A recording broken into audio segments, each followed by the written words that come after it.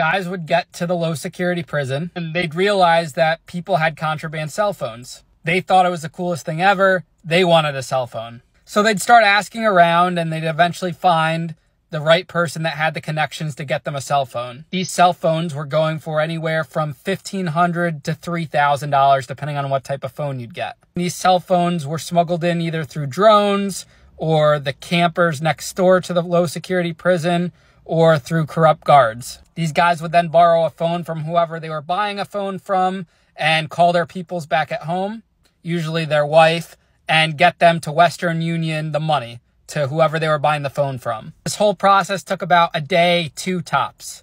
You would then see the guys that bought these phones not knowing where to stash it or how to move around. And so the phone would get caught the same day or the next day they'd buy it.